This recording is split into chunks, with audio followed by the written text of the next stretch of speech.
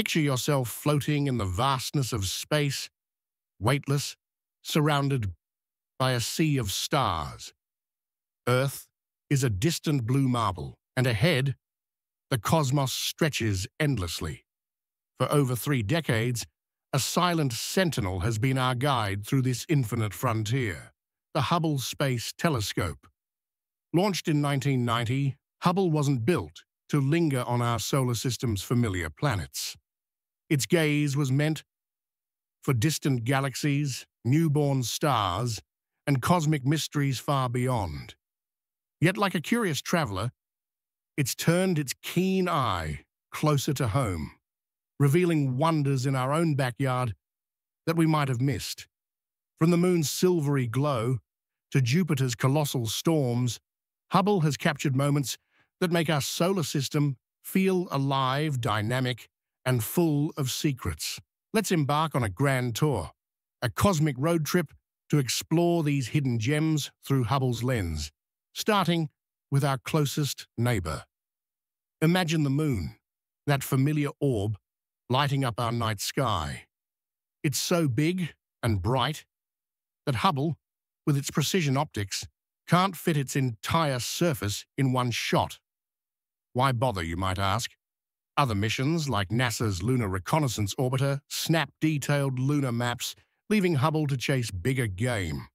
But in 2012, during a rare event, Hubble turned toward the moon for a purpose far grander than a simple portrait. Picture this. Venus, our scorching sister planet, was crossing the sun's face, a tiny black dot against a blazing disk. Scientists had a clever idea. The sun's too bright for Hubble to stare at directly, but the moon? It's a perfect mirror. By catching sunlight bouncing off the moon's cratered surface, Hubble could study how that light filtered through Venus's thick, toxic atmosphere. This wasn't just a cool trick. The light scattered in ways that revealed Venus's chemical makeup, like a cosmic fingerprint. Scientists already knew Venus's atmosphere, choked with carbon dioxide and sulfuric acid, but this was a test run.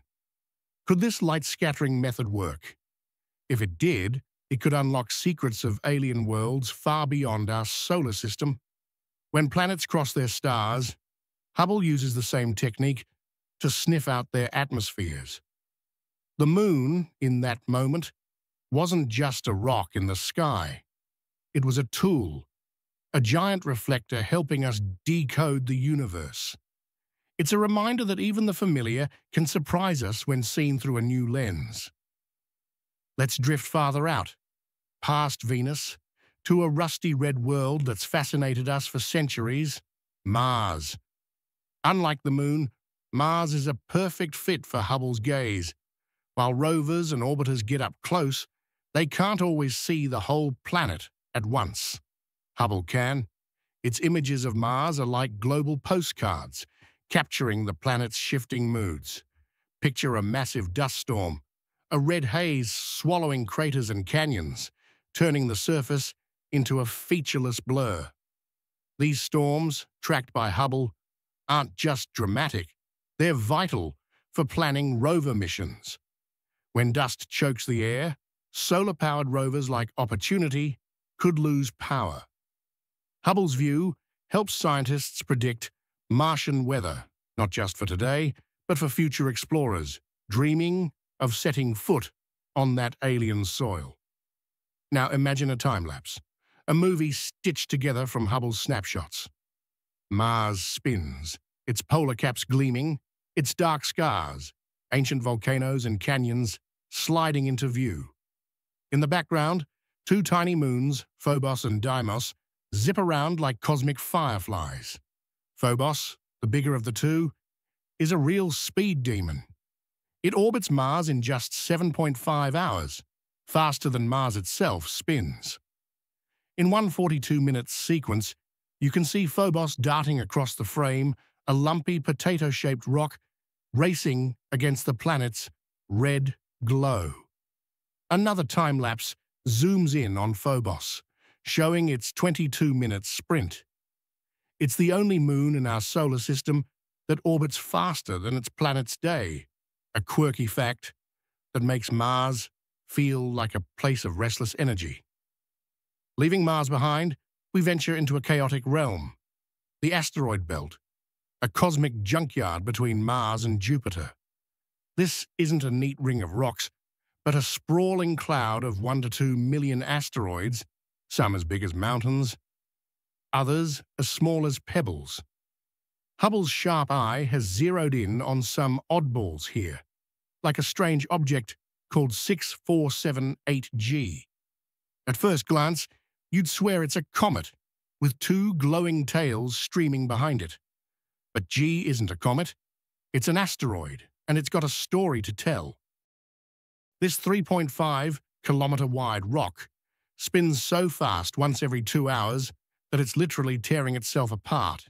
How? Blame the sun.